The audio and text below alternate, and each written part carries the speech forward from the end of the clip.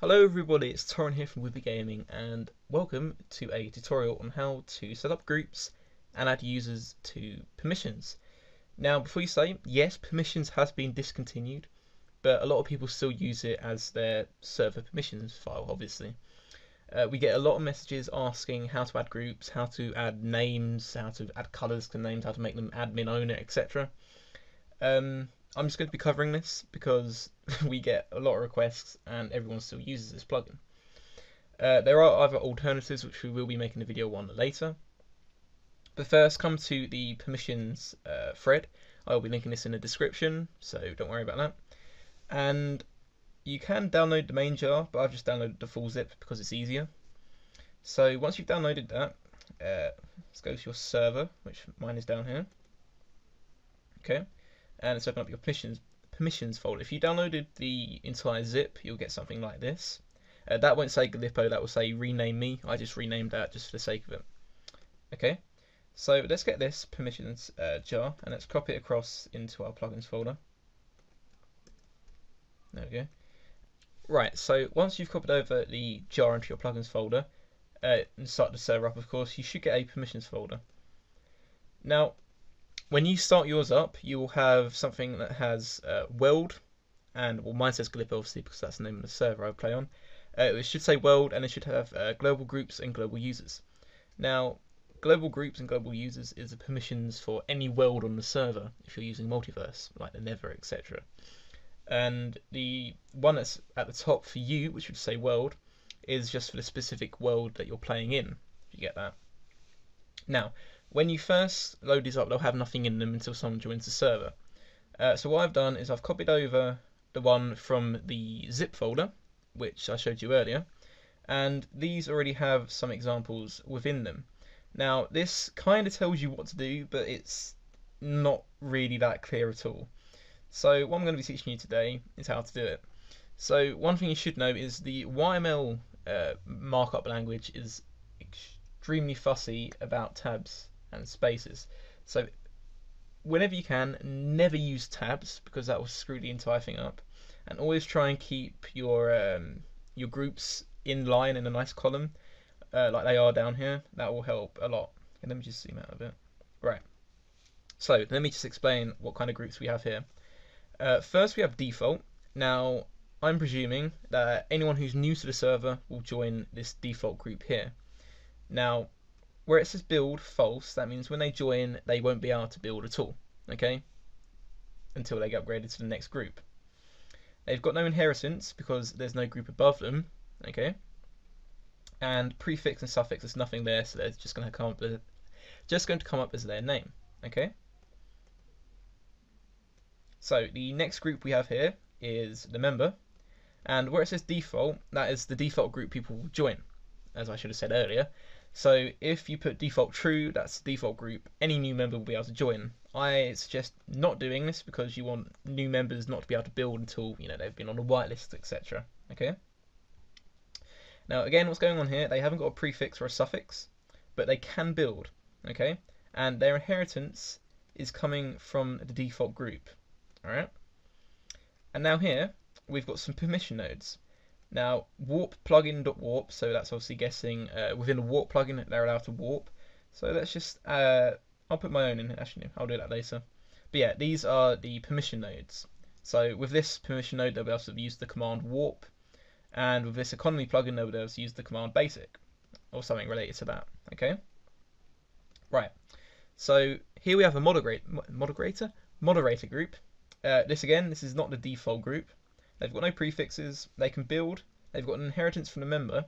Now what you should note is if they're in, like the moderator's inheriting stuff from the player, whenever they inherit something, that means they get all of the permission nodes, so you don't have to enter them again.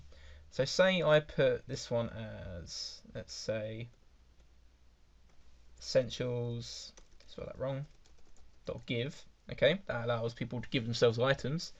The moderator would automatically be allowed access to that command because they're inheriting it from the group before them, okay? And here they've obviously got the permission nodes to ban, kick, and unban people. Now, this is what a lot of people want to know. Here is the admin group. Again, default joining group is false. They've got no prefixes or suffixes. They can build, and they've got no inheritance because they've got the star underneath the permissions. Now a star means allow access to any command on the server, okay? So if you have a really trusted member and you want to make him co-admin, you can put the little star in his permission nodes, okay? So how do we create a new group? Well, I'm just going to copy and paste the admins group. So copy over it, press enter again, obviously, and copy it in. Now, as you can see here, let's get rid of these spaces.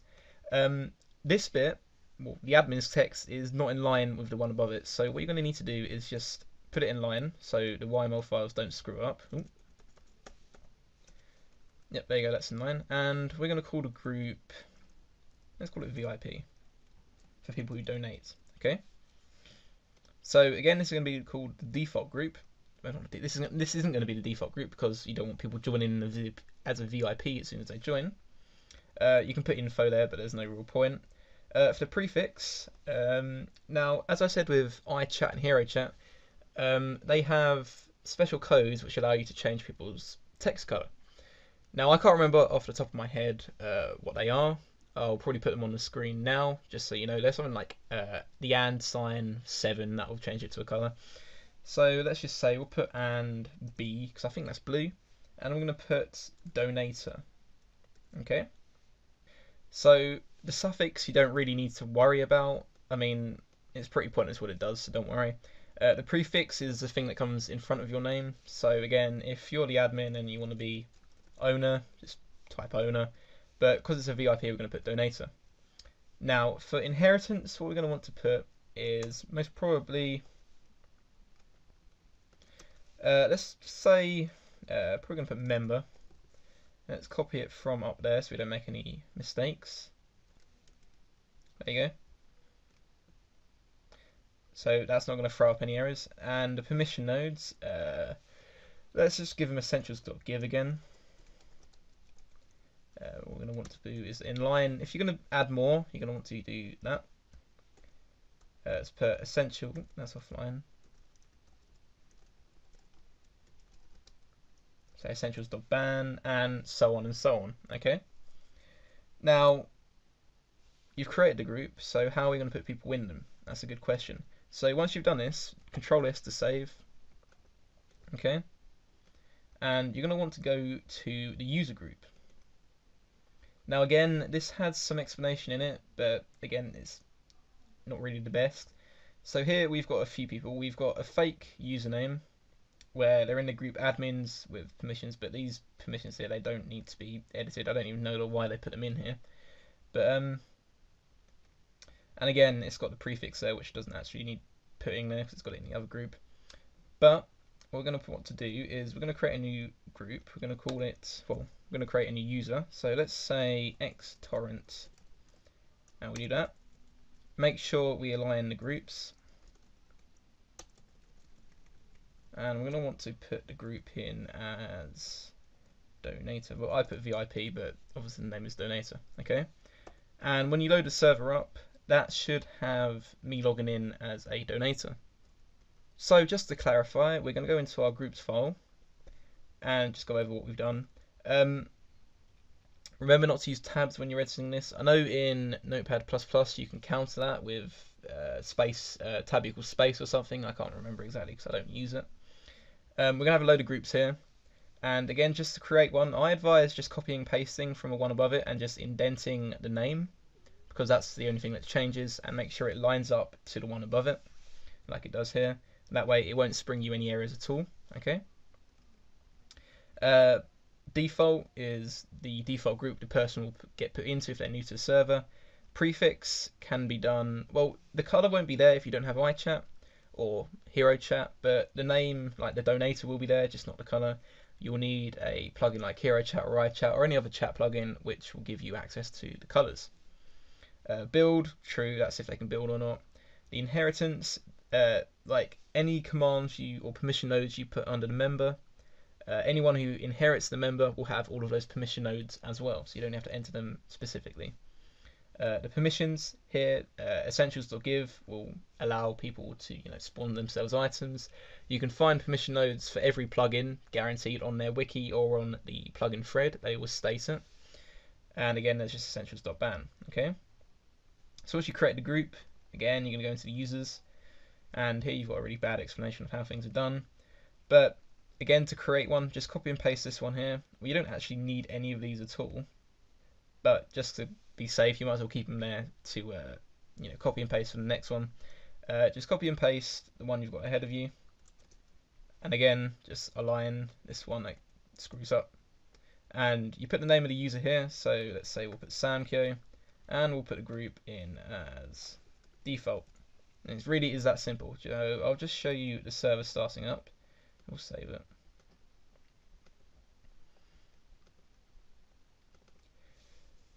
And when you start the server up, if you use tabs, for example, you'll have an error coming up in the command prompt. So I shouldn't really get an error here. There you go. Permissions was initialized. That means it's working perfectly fine. And whenever a player logs in, you can add them to the user data. And I know permissions do have some commands, but they're pretty complex and pretty hard to understand. You can do it via the command prompt as well. I just stay away from that. I just add them via the user.data text. It's just so much easier.